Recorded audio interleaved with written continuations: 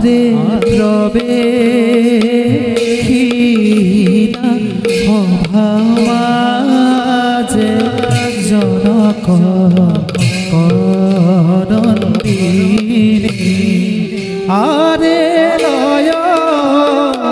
লাখে সরিতাই গজে রগামিনী আরে লয় লাখে সরিতাই গজে রগামিনী আরে অতি ফুল গিরিহিতা গুণে অনুপম আরে সভা নরে ডাকি বোলা ৰাম ৰাম আৰে সভা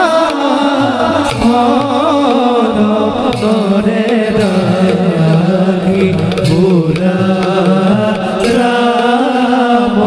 ৰাম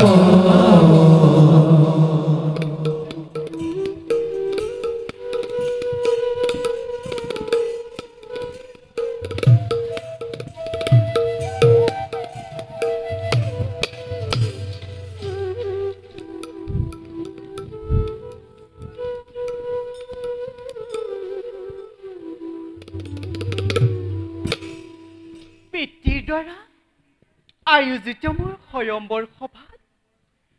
ভংগ কৰি হৰধনু পুৰুষোত্তম ৰামে পত্নীৰূপে লাভ কৰিলে জনক নন্দিনী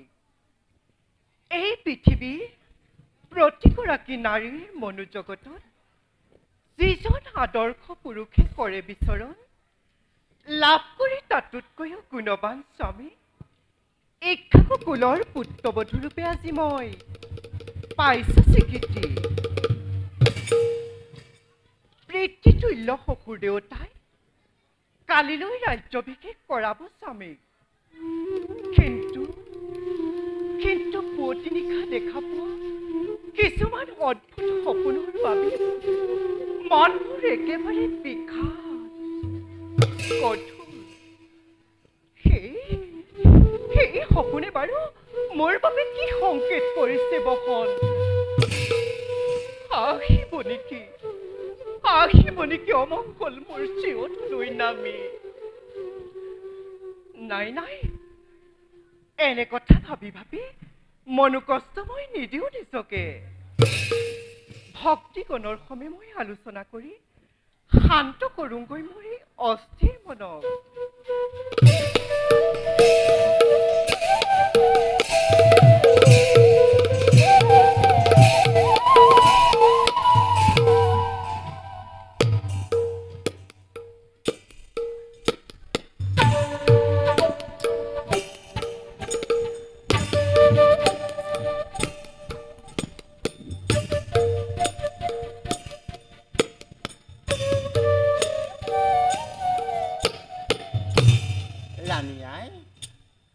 মই শিকোৱাৰ দৰে সকলো কাৰ্য কৰিবা সম্পাদন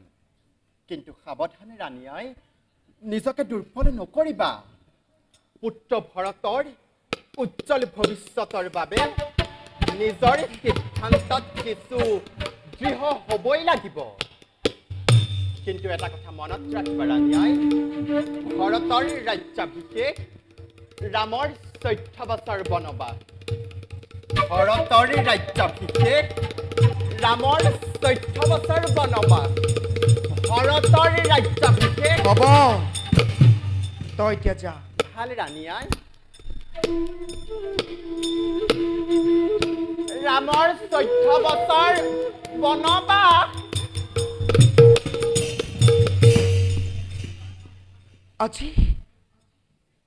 আজি দয়া নাই আজি ক্ষমা নাই দয়া নাই ক্ষমা নাই আজি কৈকেয়ীৰ অন্তৰত ভৰতৰ ৰাজ্যাভিষেক আৰু ৰামৰ 14 বছৰ বনবাস এই বৰ মই মহাৰাজৰ পৰা আদায় কৰিবই লাগিব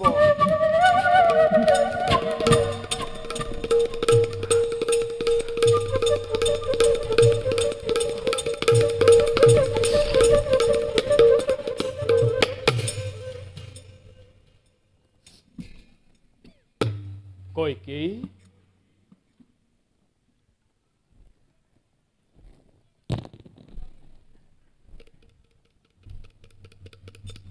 কইকি কইকি কইকি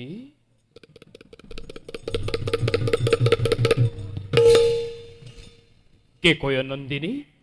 এয়া তুমি কেনেবে কৰিছা ধাৰণ কালিলৈ জ্যেষ্ঠ পুত্ৰ ৰামৰ ৰাজ্যাভিষেক মই কি কৰিব লাগে ৰাণী এনেকুৱা বেগ তুমি কৰিছা ধাৰণ উচিত বেগ মই কৰিছো ধাৰণ ৰাণী কি হল তোমাৰ একো নাই হোৱা মোৰ কইকেয়ী হবলৈ কি বাকী থাকিল মহাৰাজ যে নাৰী স্বামীৰ স্নেহৰ পৰা বঞ্চিত সেই নাৰী জীয়াই থকাৰ কিবা প্ৰয়োজন স্বামী স্নেহৰ পৰা বঞ্চিত তুমি বঞ্চিত আছি মই আপোনাৰ স্নেহৰ পৰা কেতিয়া বঞ্চিত কৰিলো মই মোৰ স্নেহৰ পৰা কইকেয়ী কোৱা কিবা প্ৰয়োজন তোমাৰ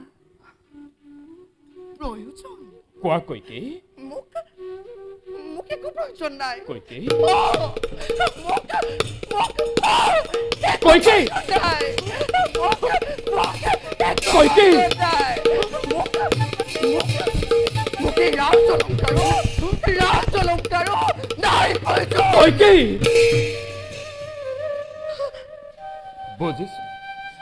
বুজিছো ৰাণী নিশ্চয় কিবা কথাত দাৰুণ আঘাত পাইছা মনত তাৰ বাবে মই ক্ষমা ভিক্ষা মাগিছো কিন্তু ৰাণী নকৰা যদিহে ব্যক্ত তোমাৰ শোকৰ কাৰণ মইতো নহওঁ অন্তৰ্যামী কোৱা কিবা প্ৰয়োজন তোমাৰ তুমি মোৰ প্ৰিয় পত্নী নহয় মই আপোনাৰ প্ৰিয় পত্নী নহয়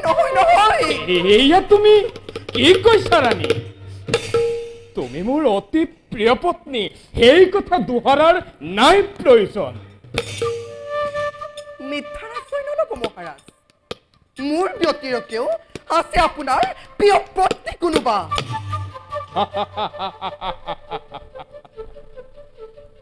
কৌশল্যা সৌমিত্ৰা দুয়োকে স্নেহ কৰো মই নকৰিব স্বীকাৰ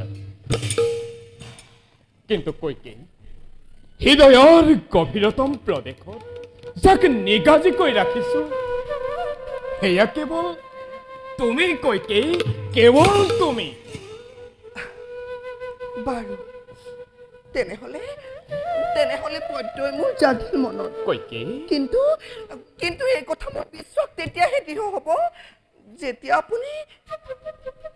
পূৰ্বৰ প্ৰতিশ্ৰুতি কৰিব পালন পূৰ্বৰ প্ৰতিশ্ৰুতি ৰাণী বিস্মিত হৈ আছো মই কোৱা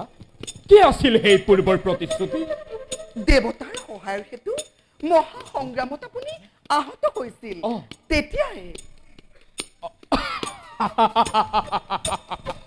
তেতিয়াই মই তোমাক দুটি বৰ দিম বুলি প্ৰতিশ্ৰুতি কৰিছিলো প্ৰয়াণ তোমাৰ নিৰন্তৰ শুশ্ৰূষাতে আৰোগ্য লাভ কৰিছিলো মই আৰু তেতিয়াই দুটি বৰ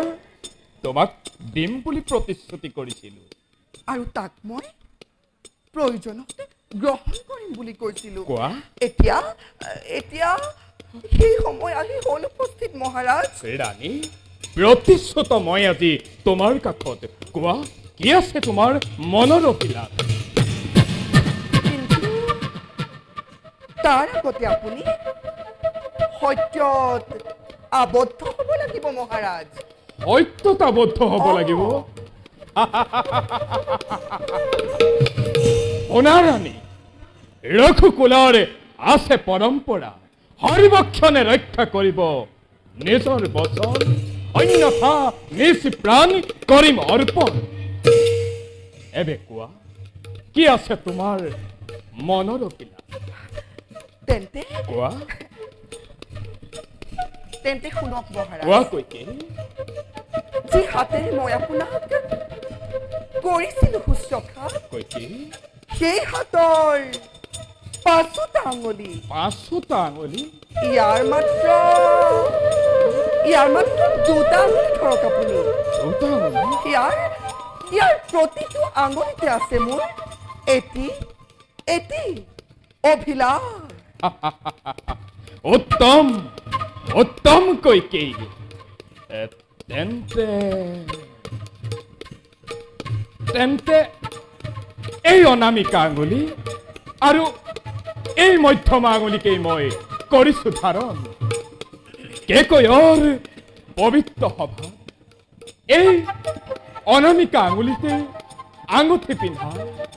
হৃদয়ৰ সমস্ত আবেগ আৰু প্ৰেম মই তোমাক কৰিছিলো নিবেদন তিনি পত্নীৰ মাজত দশৰথৰ হৃদয়ৰ মধ্যমণি হৈ আজীৱন ছায়া দিছা মোক আৰু সেইবাবে কৈকে মই তোমাৰ এই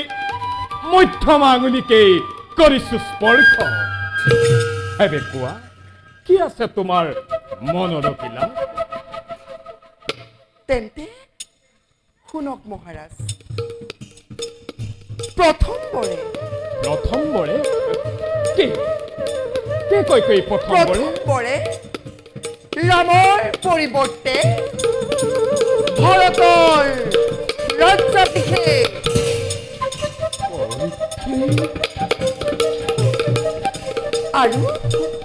আৰু দ্বিতীয়বাৰে কি কৈছে আৰু দ্বিতীয়বাৰে কি কৈছে তৃতীয়বাৰে ৰামৰ 14 বছৰৰ বাবে বনবাস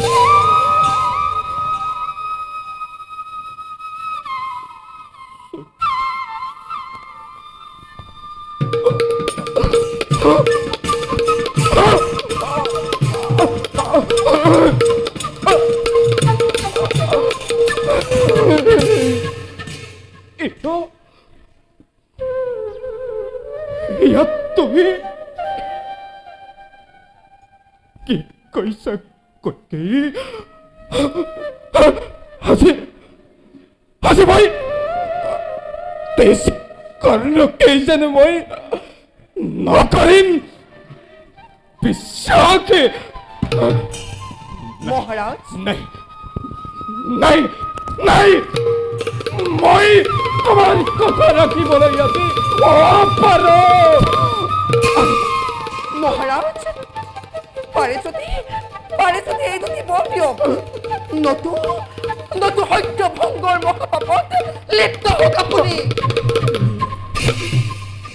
সত্য ভংগ মহাপাপত লিপ্ত হ'ব পিতা কিন্তু ৰাম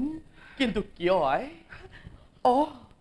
বাছাৰাম আই উপযুক্ত সময়ত আহি হলা তুমি বিদ্যমান মোৰ সেৱা গ্ৰহণ কৰিবা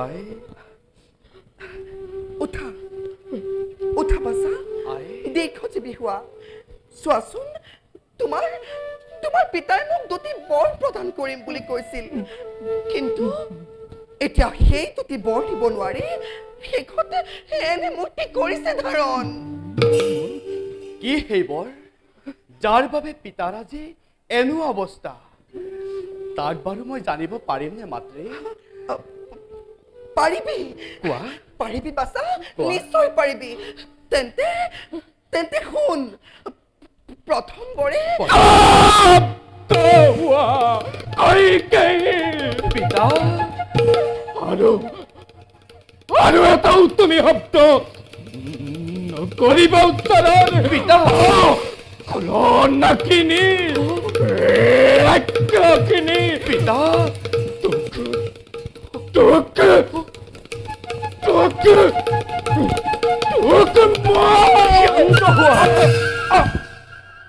ক্ষান্ত হোৱা পিতা পাহৰি নাযাবা তেৰেও লগত বন্দিত তুমি অযোধ্যাধিপতি এনে অশব্দ শোভা নাপায় তোমাৰ মুখতে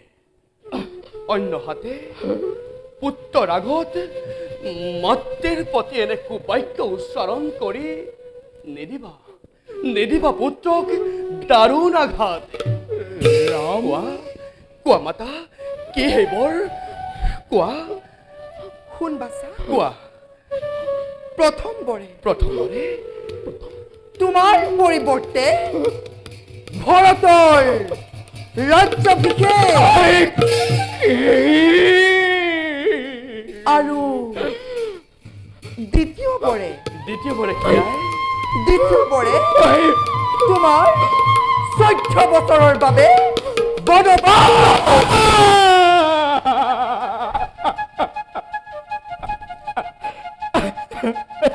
এয়াতো অতি আনন্দৰ কথা মোৰ প্ৰিয় ভাতৃ ভৰতক হাঁহি হাঁহি অযোধ্যাৰ সিংহাসন দিম উপহাৰ ইয়াৰ বাবে বৰণ অৰণ্যত কাল যাপন কৰাৰ সৌভাগ্য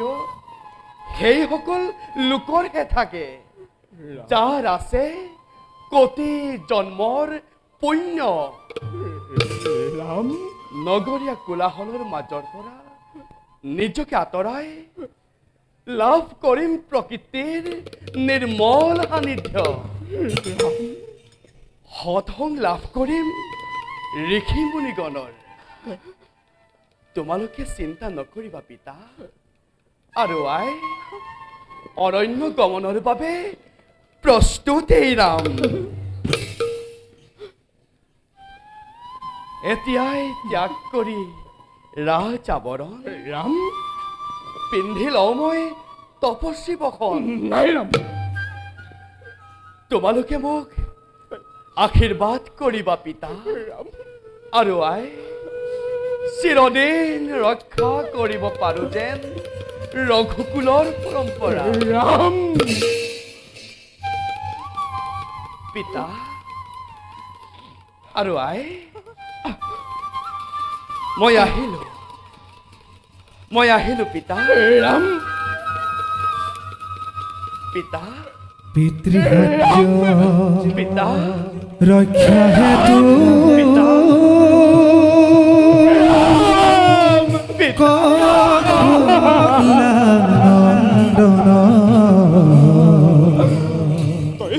অৰণ্য গমন হেতু স্থিৰ কৰে মন দেখা সৰ্বজন ইটো কথা ৰামায়ণ সৰ্বজনে বোলা নাৰায়ণ অহি সৰ্বজন বোলা নাৰায়ণ অহি সৰ্বজন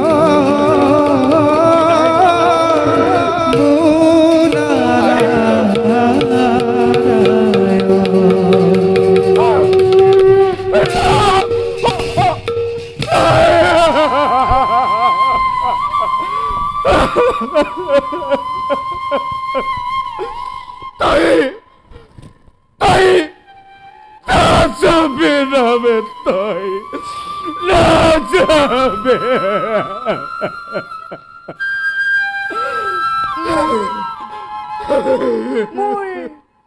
পুত্ৰ ভৰত হ'ব এতিয়া অযোধ্যাৰ ৰজা আৰু মই হ'ম অযোধ্যাৰ ৰাজ মাতা আজি উদ্দেশ্য মোৰ সিদ্ধিৰ পথত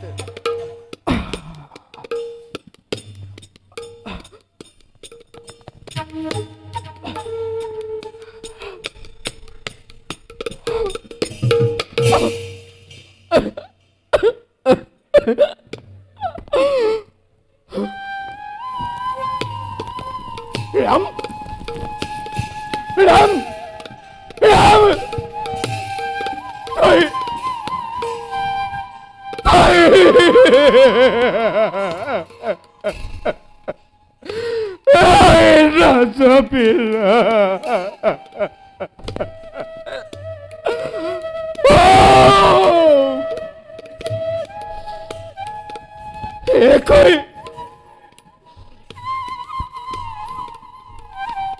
একই গো রাজা তাকারা তোর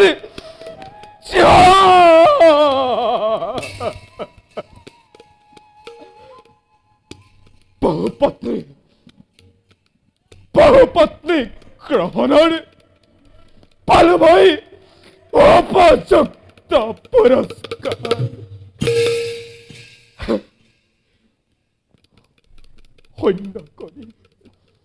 হন্য করি তোর হৃদয় ব্যক্তি সত্য পালনের বাবে জ্যেষ্ঠ পুত্র রাম যাব আজি বনবাসী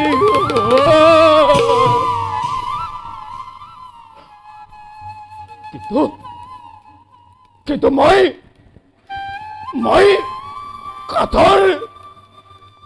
কাঠৰ পুতলাৰ দৰে কিবা দৰে এই দৃশ্য কৰিম প্ৰত্যক্ষ ৰাম ৰাম রাম পুত্র হুক যেবে মই প্রাণক বুঝাইব অন্তকালে পুত্র হুকে তোর প্রাণ যাইব অন্তকালে পুত্র হুকে তোর প্রাণ যাইব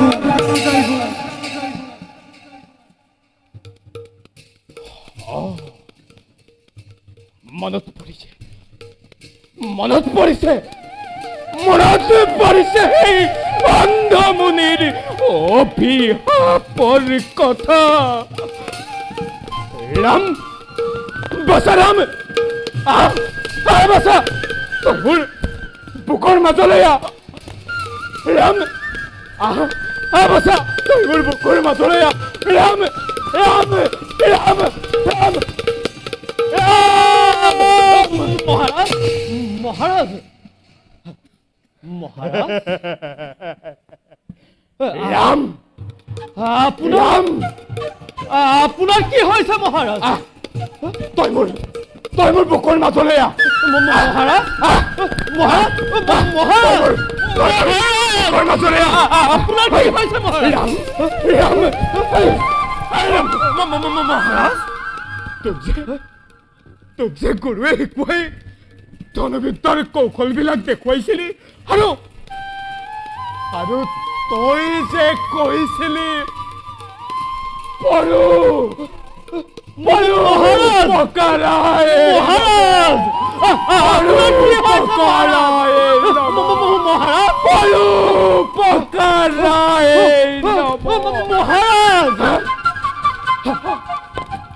মহাৰাজ ৰাম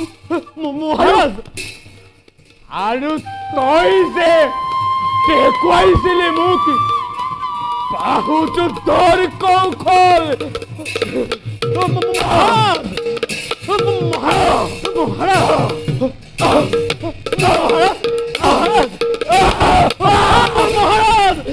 ধৈৰ্য ধৰক মহাৰাজ ধৈৰ্য ধৰক মহাৰাজ মই আপোনাক ৰাজভক্তৰ কাষলৈ লৈ যাওঁ আহক মহাৰাজ আহক মহাৰাজ ধৈৰ্য ধৰক মহাৰাজ আহক মহাৰাজ আহক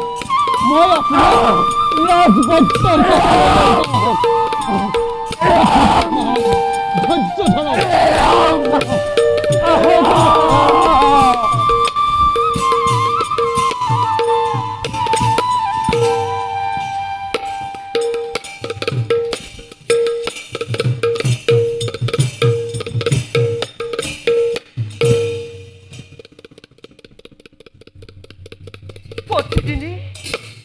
প্ৰতিদিনে পুৱতিনিশাত দেখিছো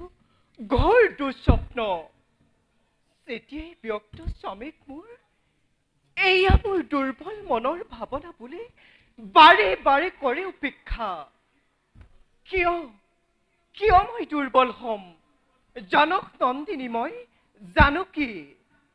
নাথাকিলে ন্যায্য কাৰণ অনাহকত মোৰ দ্বাৰা দুৰ্বলতা কদাপিতো নহয় সম্ভৱ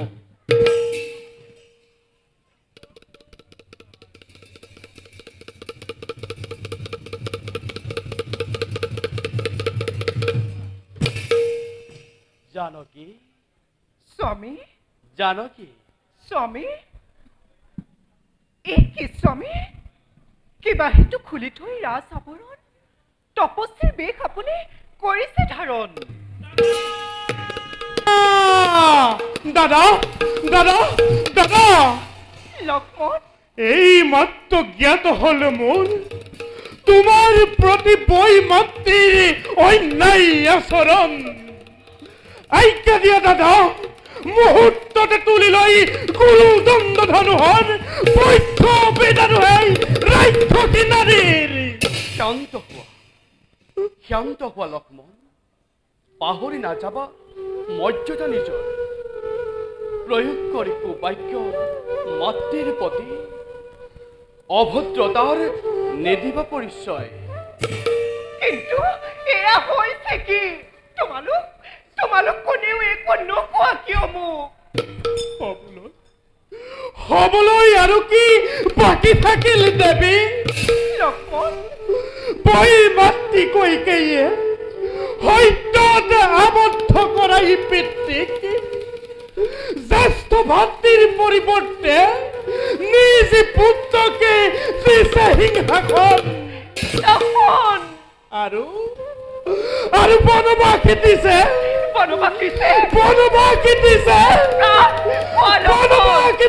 তোমাৰ স্বামীক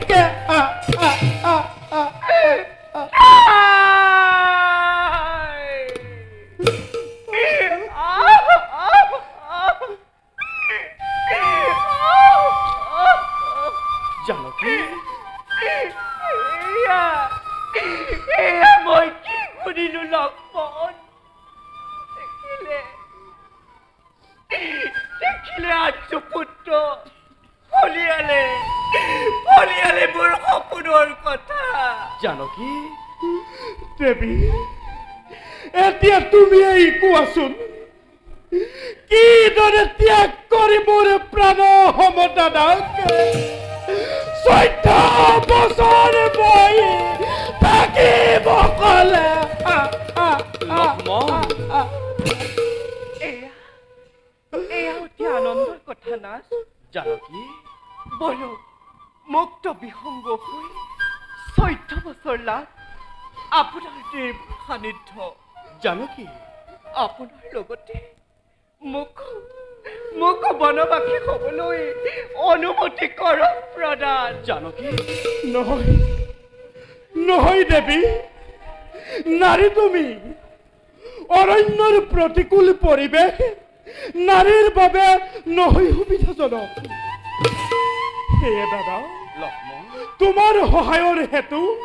ময়ো যাম লগতে তোমাৰ নকৰিবা বঞ্চিত দাদা তোমাৰ চৰণে সেৱাৰ পৰা জানকী অথবা ভাই লক্ষ্মণ দাদা তোমালোক কোনো যাব নালাগে আমাৰ লগত কাৰণ পিতাৰ বাক্য মতে আমিহে যাব লাগে 14 বৰ্ষ অৰণ্যৰ মাজে দাদা শুনক নাচ জানকী মোৰ বিদায় বেলাত মোৰ পিতৃগুৰু ৰাজৰ্ষীজনকে এটি কথা কৈছিলে অভাগে স্বামীৰ চৰণেহে গতি সতী তিৰোতাৰ জানকী গতিকে য'ত নাথাকে স্বামীৰ পশ্চায় ত'ত নাথাকে এই জানকী সীতা মোৰ সেই শুনক নাথ যদি নিদিয়ে মোক আপোনাৰ লগত তেন্তে জীয়াই নাথাকে জানকী এই সংসাৰৰ মাজে জানকী মোৰ শেষ কথা শুনা দাদা লক্ষ্মণ যোৱা যদিহে এৰিয়াই অনুজ লক্ষ্মণক তেন্তে ময়ো নাথাকিম জীয়াই সংসাৰৰ মাজতে লক্ষ্মণ আপুনি বিদানী পক্ষ আপোনাৰ ভাতৃষ্ণ বঞ্চিত এই দুৰ্ভগীয়া জীৱনক নিজ হাতে মই জনাম বিদায়। এয়াই যদি তোমালোকৰ শেষ মতামত, যোৱা দুয়ো পৰিহাৰ কৰিয়েই ৰাজ আৱৰণ দাদা পৰিধান কৰাগৈ তপস্বী বসন। ভাল দাদা। শেষ হ'ব নাচ।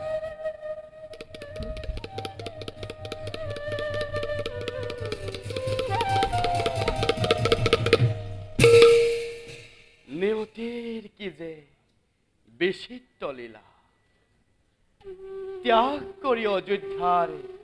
ভোগ বিলাস, অৰণ্যত কাল যাপন কৰিম অতি আনন্দ মনেৰে। সংগী হ'ব মোৰ জানকী লক্ষ্মণ। এয়াইতো মনে প্ৰাণে মই কৰো কামনা।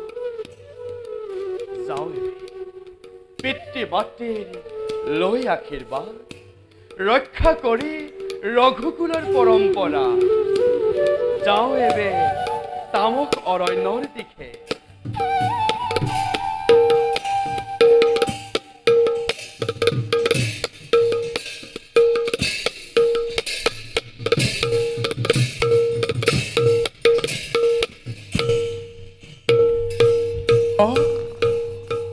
শত্ৰুঘ্ন,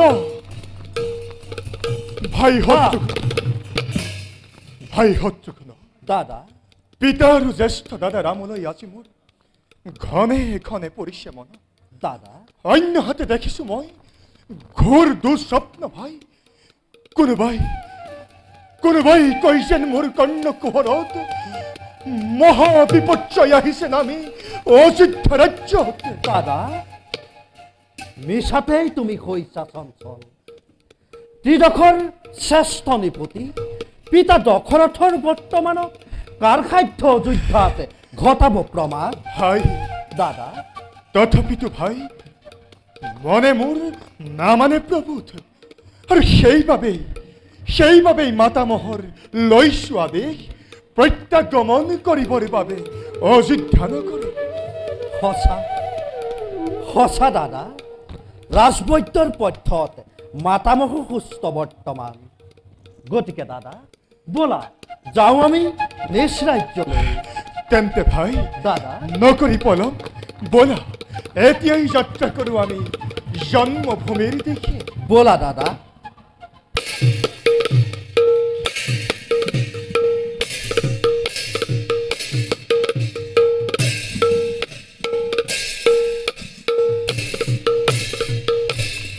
আরে অযোধ্যা লাগি সনে ভরত খুজন, আরে শত্রু চলিয়া হবে সীতা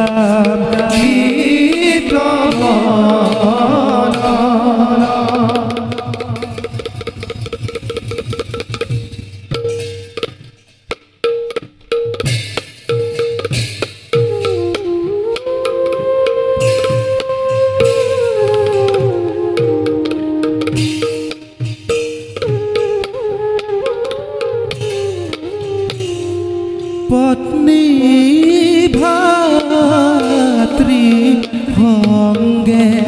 লয়া কখলানন্দ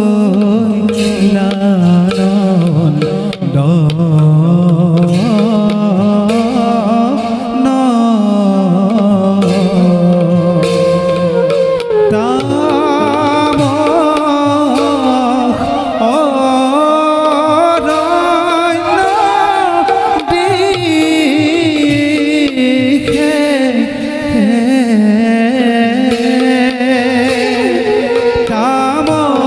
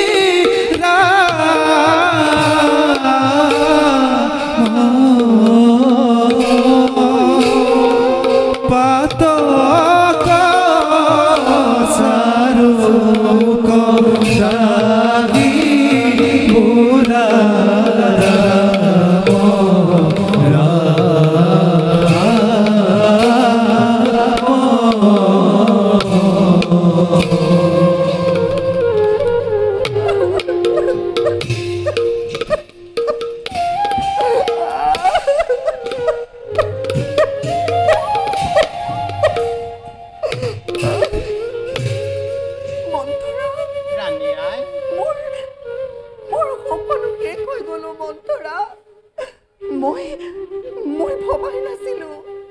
ৰামৰ শোকত মহাৰাজে নিজ প্ৰাণ ত্যাগ দিব বুলি। যোৱা কথা হৈ গ'ল ৰাণীয়াই, এতিয়া আৰু কন্দা কথাখন কৰি নিজকে দুৰ্বল নকৰিবা ৰাণীয়াই।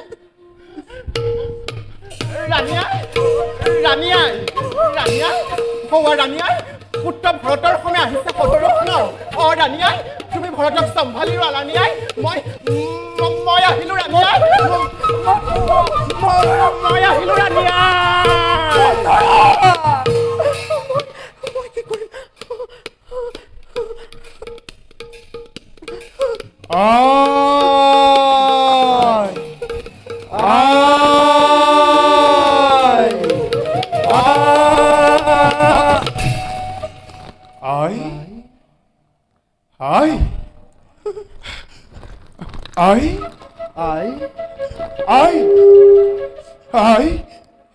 এয়া তুমি কেনে বেশ কৰিছা ধাৰণাই? এয়া তুমি কেনে বেশ কৰিছা ধাৰণ? মাতামহৰ কাষৰ পৰা আহোঁতে পালতি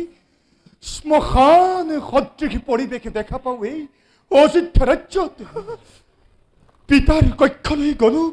তাতো পিতা নাই বিদ্যমান। আৰু ইয়াত আহি দেখিছো এই তোমাৰ এনেকুৱা বেশভূষা। কোৱা কি হৈছে আমাৰ ৰাজ্যত? ক'ত আছে মোৰ পূজ্য পিতৃদেৱ? কোৱা ক'ত আছে মোৰ পূজ্য পিতৃদেৱ? কোৱা জ্যেষ্ঠ মাতা, কি হৈছে আমাৰ ৰাজ্যত? মই বৰ অস্থিৰ হৈ পৰিছো। কোৱা জ্যেষ্ঠ মাতা, কোৱা।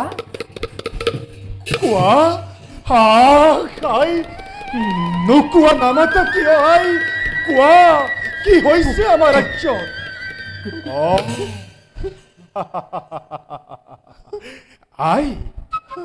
কেকৈত সকলোৰে মংগল। কেকৈৰ তোমাৰ সহস্ৰ তিমিয়ই আমাক যে তোমাৰ এই গুণ গাই কৰিলে পুলকিত। আৰু চোৱা কেনেদৰে পুলক আনন্দে আহিছো ঘূৰি আমি তোমাৰ বুকুলৈ।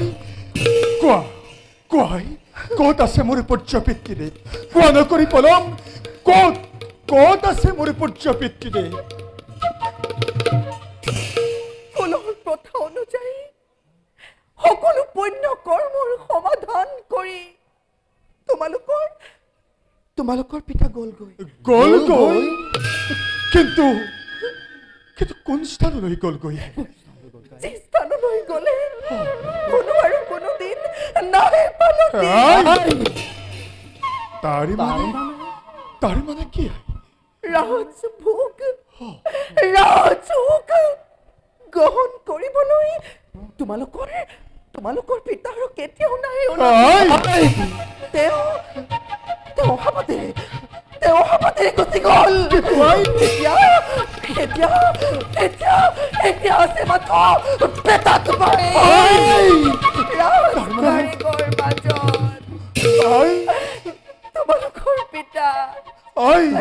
তোমালোকৰ পিতা স্বৰ্গবাস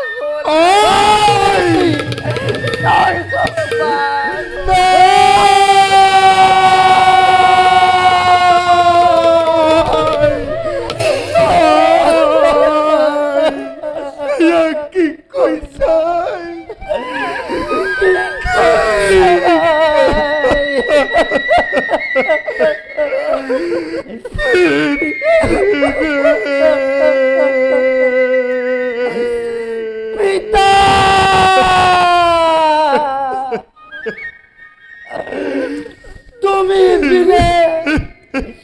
তুমি বিলে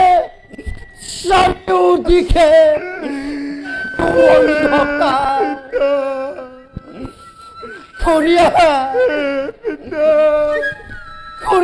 পিতা আমাৰ মকৰ মোৰ পূজ্য পিতৃদেৱ এবাৰ আহি পুত্ৰ বুলি মাতি মোৰে অশান্তিৰ দগ্ধাতি দিয়াত তুমি হাত পেলোৱাহি পিতা তুমি বিনে যে আমি দুৰ্ভগীয়া হৈছা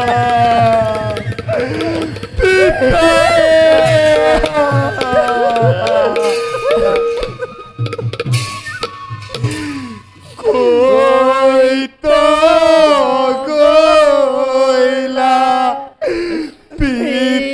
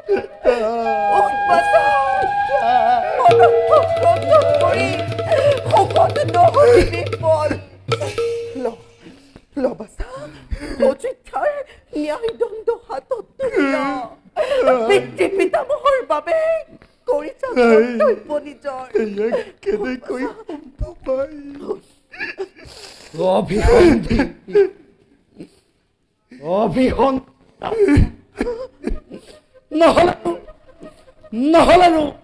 ইমান পৰিৱৰ্তন সহজে কিয় অযোধ্যা ৰাজ্যত কোৱা জ্যেষ্ঠ মাতা কোৱা সকলো ভাগি পাতি ৰহস্য গোপন নাকান্দিবি ভাই শত্ৰুঘ্ন চাচোন তই আৰু মই কিমান দুৰ্ভগীয়া শুনিবলৈ নাপালো পিতাৰ মুখেৰে এষাৰি মৌ মিঠা মাত অন্তিম ক্ষণত আৰু তই আৰু মই ইমানেই দুৰ্ভগীয়া হ'ব লাগে নে ভাই পিতা পিতা তুমি যোৱাৰ আগতেই কিয় সপি নগলা আমাক জ্যেষ্ঠ দাদা ৰামৰ হাতত দাদা ৰাম আৰু অনুজ লক্ষ্মণ তোমালোকে যে বৰ সৌভাগ্যৱান থাকিবলৈ পালা পিতৃৰ কাষত বিশেষ সময়ত ৰাম আৰু লক্ষ্মণো নাছিল পিতাৰৰ কাষত। জ্যেষ্ঠ ৰাম আৰু লক্ষ্মণ আছিল পিতাৰ কাষত। তেওঁলোক তেতিয়া ক'ত আছিলা? কোৱা, তেওঁলোক ক'ত আছিল? তেওঁলোক তেতিয়া ক'ত আছিলা? অদ্যপিও য'ত আছে তাতে আছে। কিন্তু আই তেওঁলোক এতিয়া ক'ত আছে? আই অৰণ্যত ৰাজবধূ সীতাৰ লগত। অৰণ্যত? কিন্তু তেওঁলোক এতিয়া অৰণ্যত কিয়? আই তেওঁলোক অৰণ্যত কিয়? আই মৃত্যুৰ 6 দিনৰ পূৰ্বে পিতাৰাই তেওঁলোকক বনবাস দিছিল। আই কি বনবাস? 14 বছৰৰ বাবে বনবাস? 14 বছৰৰ বাবে বনবাস দিছিল। কিন্তু এনে ঘোৰ শাস্তি প্ৰদান কৰে মহা অপৰাধী। আই তেওঁলোকে কি এনে কৰিলে অপৰাধ যাৰ বাবে নহয় পিতাই? তেওঁলোকৰ কোনো নাই অপৰাধ। তেন্তে মাত্ৰ কাৰোবাক দিয়া প্ৰতিশ্ৰুতি ৰক্ষা কৰিবৰ বাবে এনে কাৰ্য কৰিলে সম্পাদক। আই সেই প্ৰতিশ্ৰুতি পিতাই কাট কৰিছিল। সেই প্ৰতিশ্ৰুতি পিতাই কাট কৰিছিল। সেই প্ৰতিশ্ৰুতি পিতাই কাক কৰিছিল প্ৰদান? সেই প্ৰতিশ্ৰুতি পিতাই কাক কৰিছিল প্ৰদান? আই কোৱা নামাতা কিয়? আই কোৱা, কাক সেই প্ৰতিশ্ৰুতি পিতাই কৰিছিল প্ৰদান? কোনে আহি কাল নাগ হৈ ৰঘুকুলৰ মস্তকত আজি কৰিলে দংশন? কোৱা মাতৃ কোৱা, তাৰ মই বিষ দন্ত পেলাও ভালি অবংশে ধ্বংস কৰি তাক তাৰ ৰক্তৰে মই তৰ্পণ কৰো মৃত পিতৃৰ চৰণত। কোৱা মাতৃ কোৱা, এনেদৰে মৌন ব্ৰত ধৰি আৰু নচলাবা তুমি এই ভাৰতৰ হৃদয়ত গণি ভীষণ? কোন সেইটো কাল লাগে? কোৱা মাতৃ কোৱা মাতৃ কোৱা।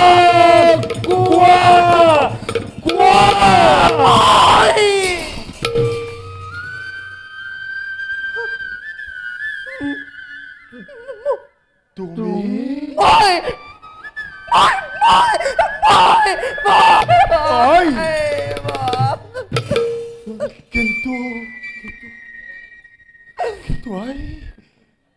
তুমি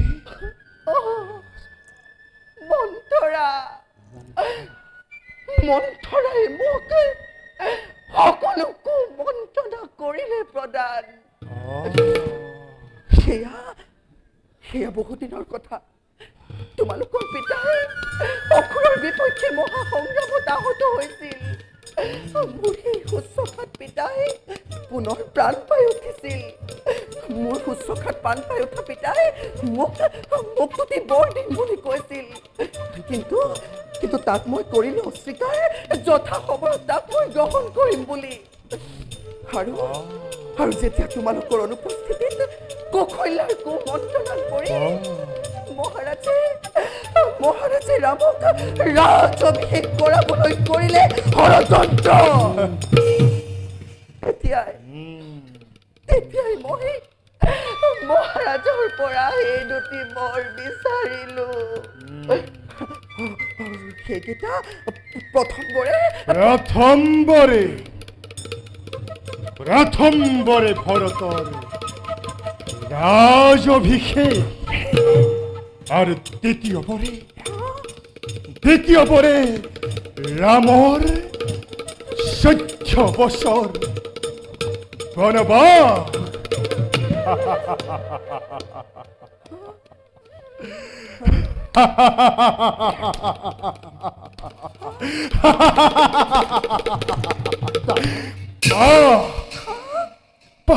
কি বুদ্ধিমতী মোৰ জননী ভৰত অই তোমাৰ পুত্ৰ ভৰত এতিয়া অযোধ্যাৰ ৰজা অই তোমাৰ পুত্ৰ ভৰত এতিয়া এই অযোধ্যাৰ ৰজা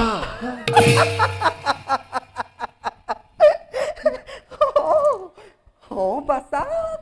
তই এতিয়া অযোধ্যাৰ ৰজা নাই তোমাৰ পুত্ৰ ভৰত এতিয়া অযোধ্যাৰ ৰজা বাছা তই এতিয়া অযোধ্যাৰ ৰজা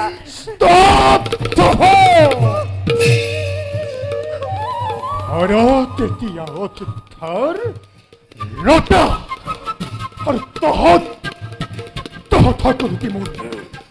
সকলোটি মোৰ শত্ৰু দাদা এই শত্ৰুঘ্ন দাদা মোক এখন তীক্ষ্ণ অখি দে ভাই শত্ৰুঘ্ন মোক এখন তীক্ষ্ণ অখি দে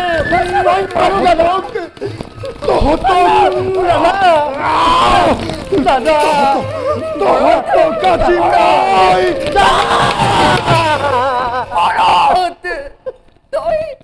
তই এইবোৰ কি কৰিবলৈ ওলাইছ হতুক ন তোৰ চিৰ অনুগত আৰু মই তোৰ মাতৃ বাছা মই তোৰ মাতৃ সঁচা কথা ভাই শত্ৰুঘ্ন দাদা তইতো মোৰ চিৰ অনুগত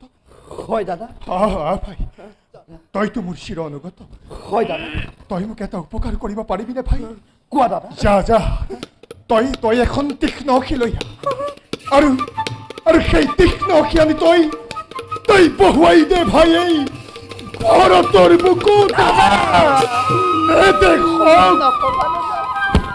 নেদেখক জগতে এনে পাপী ভৰতৰ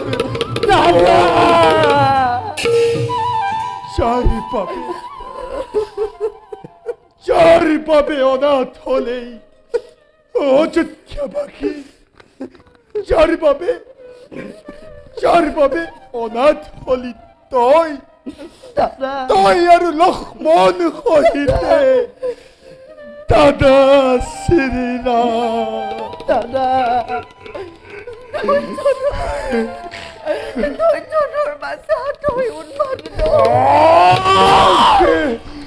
কলংকিনী পাপিনী তই আৰু মোক স্পৰ্শ নকৰিবি এনেই পাপি মই পুনৰ তোৰ এই পাপ হাতেৰে স্পৰ্শ কৰি মহাপাপত লিপ্ত নকৰিবি মোক ভাই শত্ৰুঘ্ন দাদা যা লৈ আহ তই সেই মন্থৰা কুজি দুগ্ধ খুৱাই হৰিপ পুহিছিলো আমি গতিকে যা লৈ আহ তাইক আজি হত্যা কৰি মই মোৰ পাপৰ কৰো পয়শ্চিত্ত আবেগ হিৰুধাৰ্য দাদা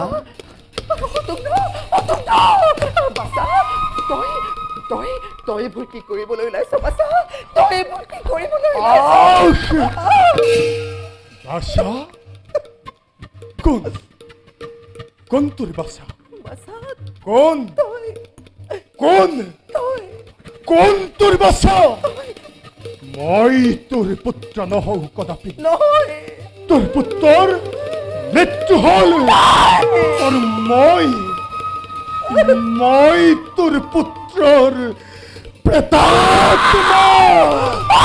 আজি মই তোক আজি মই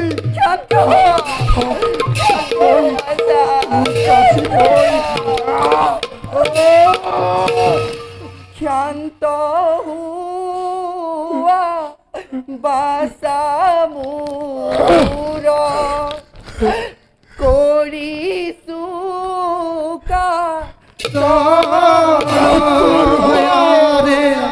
শান্ত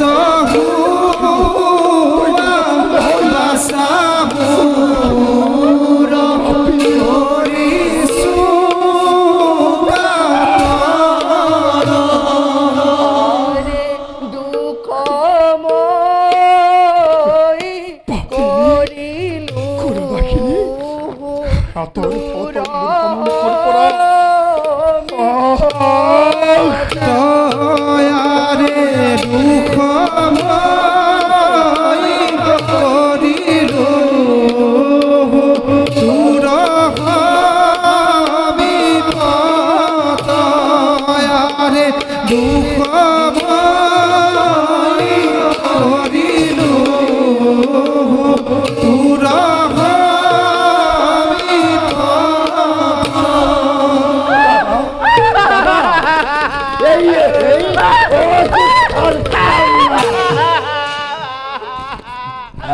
দাদা মুহূৰ্ততে শিৰচ্ছেদ কৰো এই পাপিনী নালাগে ভাই তই হত্যা কৰিব নালাগে এই পাপিনী যি পাপিনী মহাপাপত লিপ্ত কৰিছিলে এই ভৰত আজি সেই বধ কৰি মহাপাপৰ কৰো প্ৰায়শ্চিত্ত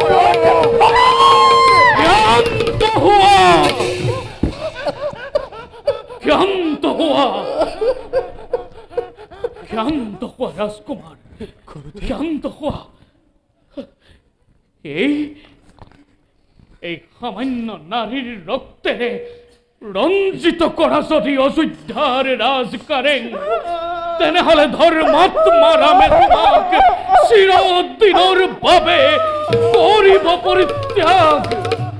আৰু সেই দুখ জানো তুমি সহ্য কৰিব পাৰিবা বাছা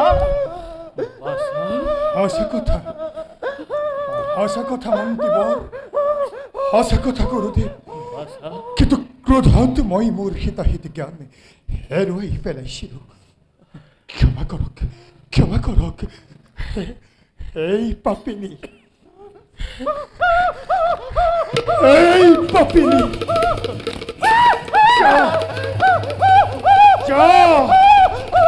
তই মোৰ সন্মুখৰ পৰা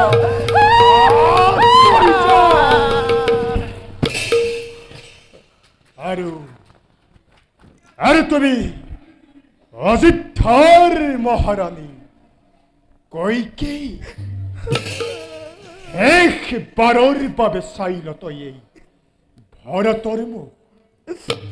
এদেশক কোনোদিনে ভৱিষ্যতে আৰু ভৰতৰ মুখ আৰু নুশুনো এষাৰি আই বুলি মাতেই ভৰতৰ পৰা মহামন্ত্ৰী আৰু গুৰুদেৱ আই শত্ৰুঘ্ন গোলাইবে যাওঁ আমি জ্যেষ্ঠ দাদা ৰামৰ পাখি ঘূৰাই আনি ধৰ্মাত্মা ৰামক অযোধ্যাৰ ৰাজসিংহাসনত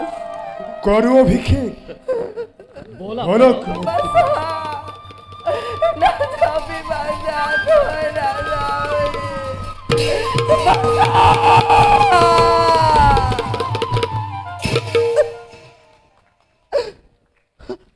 সেয়া মই কি কৰিলো নিজৰ কপালৈ এদুৰ বচিলো এতিয়া সেই অপবাদ এই কলংকৰ বোজালৈ মই কিদৰে জীয়াই থাকিম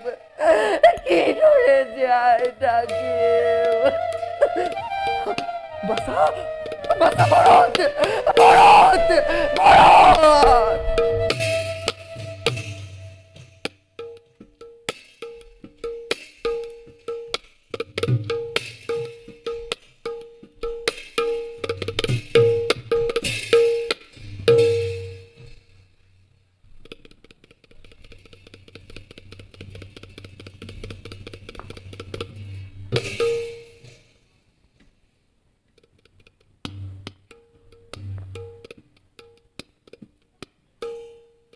জনক নন্দিনী জানকী ভাতৃ লক্ষ্মণ দাদা ত্যাগ কৰি অযোধ্যাৰ বিলাস আৰু বৈভৱ এই দুৰ্ভগীয়া ৰামৰ কাৰণে তোমালোকেও ভুগিছা যাতনা অখে দাদা একেবোৰ কথাকে বাৰে বাৰে নকৰিব উচ্চাৰণ জানকী থাকে যদি আপুনি লগত সকলো স্থানতেই পাওঁ সৰহী সুখ আৰু সেয়েহে কওঁ মই জয় অযোধ্যাৰ জয় জয় জয় জয় ৰবাচোন দেৱী সৈন্যৰ কোলাহল যেন মোৰ হয় অনুমান দাদা কোন আহে অৰণ্যৰ মাজে যোৱা ভাই ভালদৰে তুমি কৰা নিৰীক্ষণ আজ্ঞা হিৰোধাৰ্য দাদা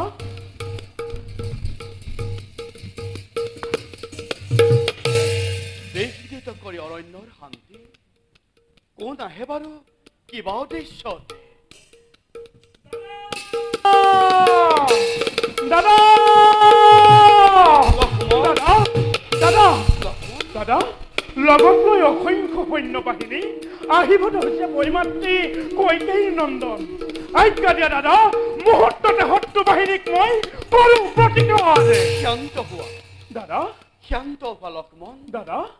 কোন শত্ৰু আমাৰ দাদা জ্যেষ্ঠ দাদা ভৰত দাদা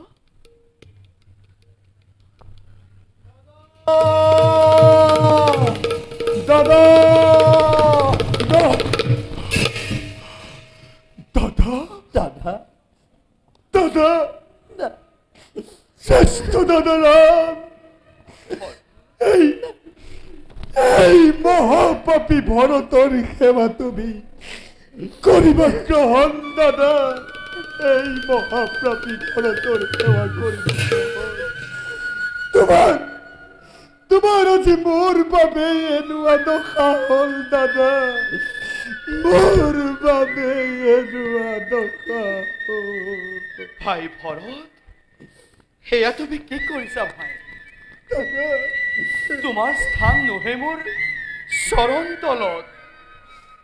তোমাৰ স্থান মোৰ দাদা তোমাৰ স্থান মোৰ দাদা হৃদয়ৰ মাজত কোৱা ভাই ভৰত কিবা হেতু সহন্য আহিলা অৰণ্যৰ মাজে কুশল নে অযোধ্যাৰ প্ৰজা আৰু কুশল নে পিতাৰ হমে তিনিও জননী কি কম দাদা ভৰত নোলাই মোৰ মুখেৰে বচন তোমাৰো কহাৰ 6 দিৱসৰ দিনাই তোমাৰ নাম শুৱৰি দাদা কচি গল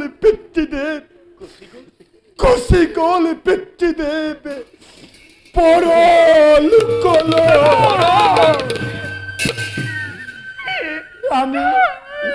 আমি অনাথ হৈ গলো দাদা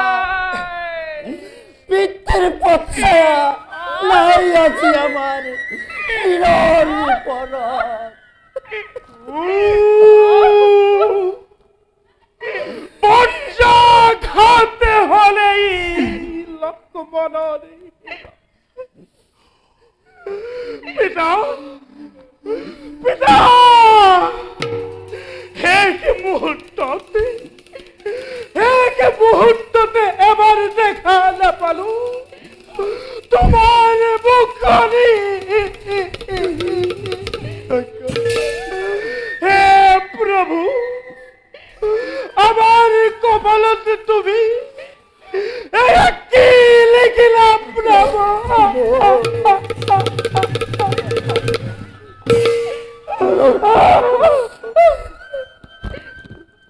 ভাই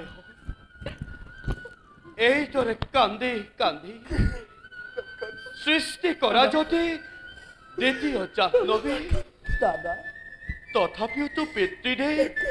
নাহে পালতি দাদা মনত পেলোৱা তোমালোকে কুলগুৰু বশিষ্ঠ দেৱৰ অমৃত বাণী দাদা কথোপনি খদত জানো খোৱা নাই আত্মা অজ দাদা নিত্য দাদা চিৰস্থায়ী শৰীৰটো নিহত হলেও ই নিহত নহয় গতিকে পিতাৰ কায়িক অৱয়ৱৰ মৃত্যু হলেও তেওঁ এতিয়াও আমাৰ মাজতেই বিদ্যমান দাদা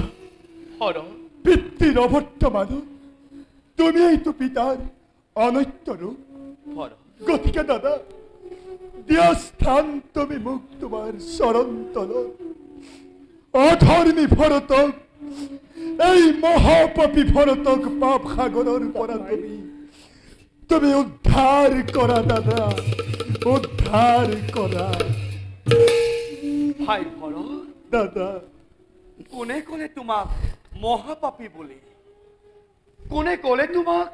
অধৰ্মী বুলি তুমি ধৰ্মৰ সাক্ষাৎ মূৰ্তি দাদা দুগ্ধৰ শুভ্ৰতাকো কোনোবাই প্ৰশ্ন উত্থাপন কৰিব পাৰে কিন্তু তোমাৰ নিৰ্মল চৰিত্ৰ ধৰ্ম নিষ্ঠাৰ প্ৰতি কৰে যদি কোনোজনে প্ৰশ্ন উত্থাপন নহয় দাদা সিজনহে নিমজ্জিত হ'ব পাপ সাগৰত মই মহাপাপী দাদা ময়েই সেই মহাপাপী দাদা তোমাৰ দৰে ধৰ্মত পাকো মই কৰিছিলো হমনে মোক তুমি ক্ষমা কৰা দাদা মোক তুমি ক্ষমা কৰা ভাই লক্ষ্মণ দাদা তোৰ দৰে ভাতৃ ভক্তি এই জগতত অতিকে বিৰল পাই দাদা ত্যাগ কৰি নিষ্পত্নী উৰ্মিলাক দেৱী ৰাজকাৰেঙত অশেষ কষ্ট কৰিছ স্বীকাৰ শ্ৰীৰামৰ চৰণ সেৱা কৰি গতিকে ভাই দাদা এতিয়া বল যাওঁ আমি ঘূৰি যাওঁ অযোধ্যা নগৰে দাদা অদূৰত ৰৈ আছে অযোধ্যাৰ প্ৰজা ঘূৰাই নি আমি ৰঘুকুল মণিক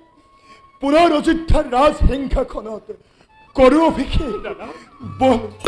বল ভাই লক্ষ্মণ আহা দাদা দাদা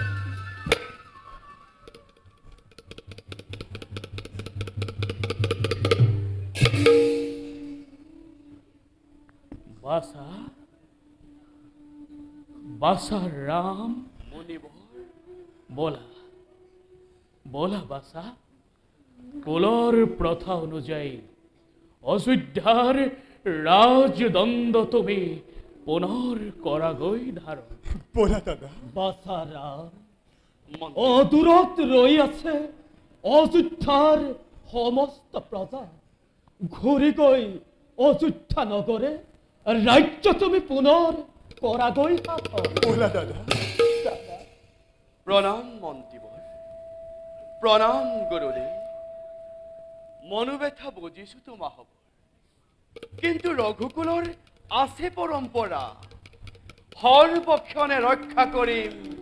আমাৰ বচন অন্যথা প্ৰাণ আমি কৰিম অৰ্পণ গতিকে 14 বছৰ নহলে সম্পূৰ্ণ কদাপি নাযাম ঘূৰি অযোধ্যা ৰাজ্যলৈ কোনো কাৰণতে পিতাৰ আজ্ঞা নহব লংঘন পিতৃ নাথাকিলেও জীৱিত পিতৃৰ বাক্য থাকিব হৈ অক্ষত গতিকে অন্যায় অনুৰোধ কৰি মহাপাপত লিপ্ত নকৰিবা ৰাম দাদা এয়াই যদি শেষ সত্য হয় তোমাৰ তেন্তে দাদা দিয়া দিয়া তোমাৰ চৰণৰ পবিত্ৰ পাদুকা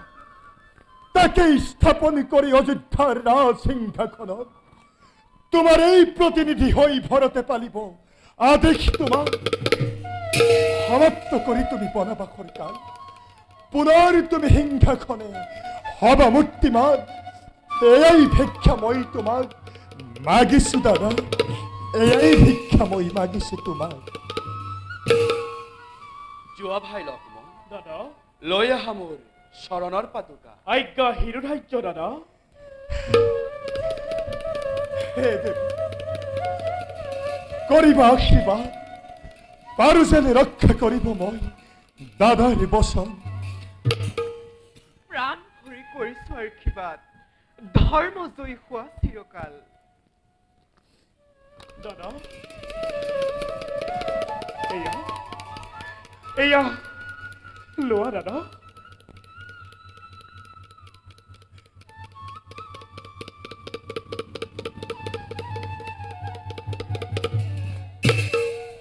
লোৱা ভাই মনোবাঞ্ছা পূৰ্ণ হওক তোমাৰ দিয়া দিয়া দাদা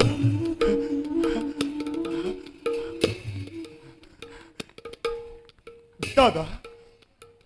পুনৰবাৰ তোমাক মই কৰিছো অনুৰোধ তোমাৰ এই চৰণ যুগলৰ স্পৰ্শ দিয়া পবিত্ৰ পাদুকা তাকে লৈ ঘূৰি যাব ভৰত অযোধ্যা নগৰে দিয়া দাদা দিয়া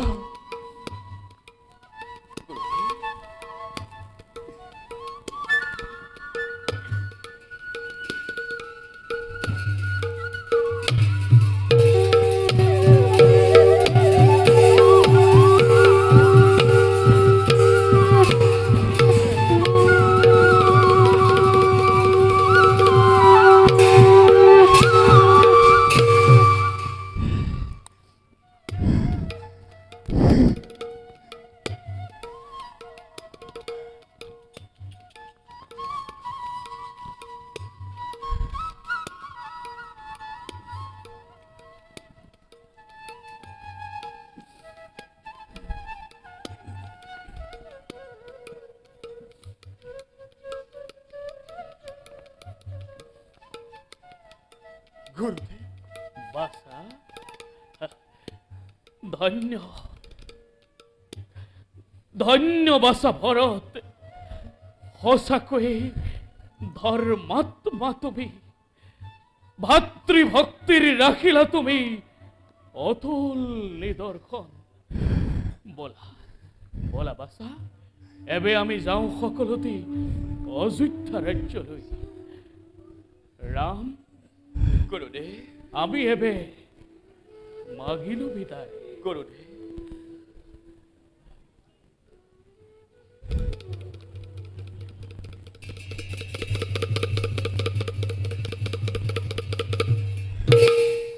দাদা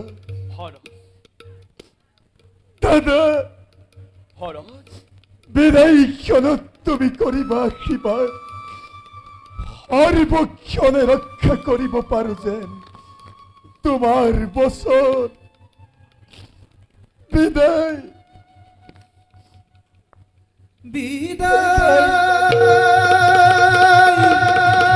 দিয়া দাদা মোক ধনু শৰণত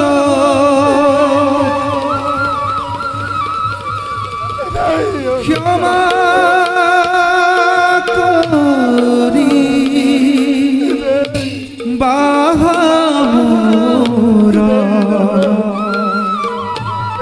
হত অপৰাধ হে হৰি নাৰায়ণ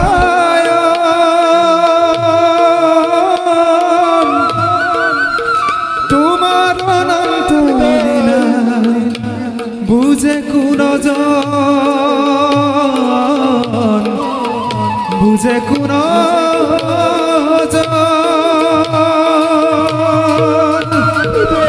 বুজে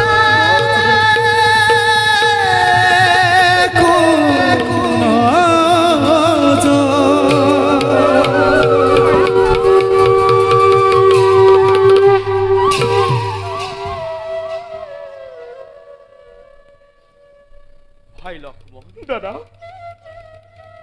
আৰু জানো কি বলা আমিও এতিয়া যাওঁ নিজ লক্ষ্য স্থানে বলা দাদা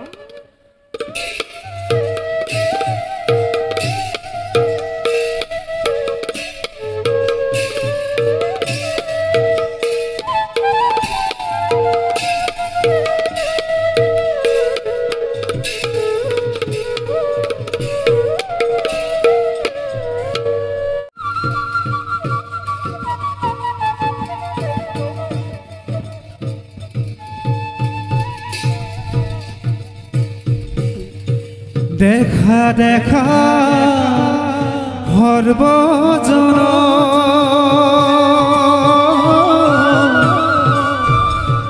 ইটো কথা ৰামায়ণ ভাতৃভক্তি অতি মনোহৰ প্ৰাণ হৰি হৰিয়ে সিংহাসনে থাপিলে শ্ৰীৰামৰ পাদুকাক ৰাম ৰাম বোলা নিৰন্তৰ প্ৰাণ হৰি হৰি হৰিয়ে হৰি হৰি হৰিয়ে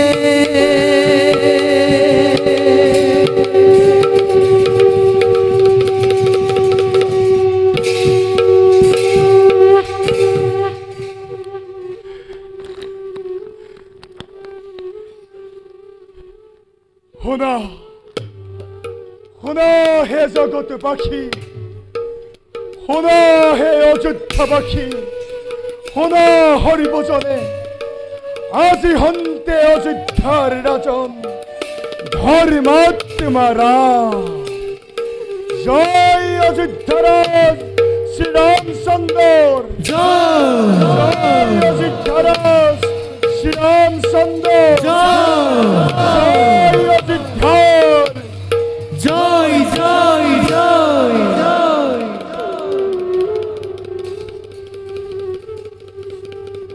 গুৰুদেৱ মন্ত্ৰীবৰ ভাই শত্ৰুঘ্ন এবে বলা যাও এবে আমি নন্দী গামন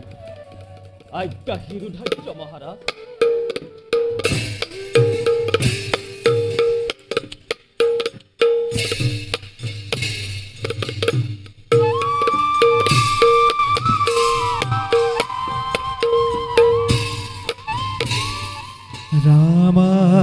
ৰামায়ণ কথাইটো অতি দাৰুণ ভাতৃ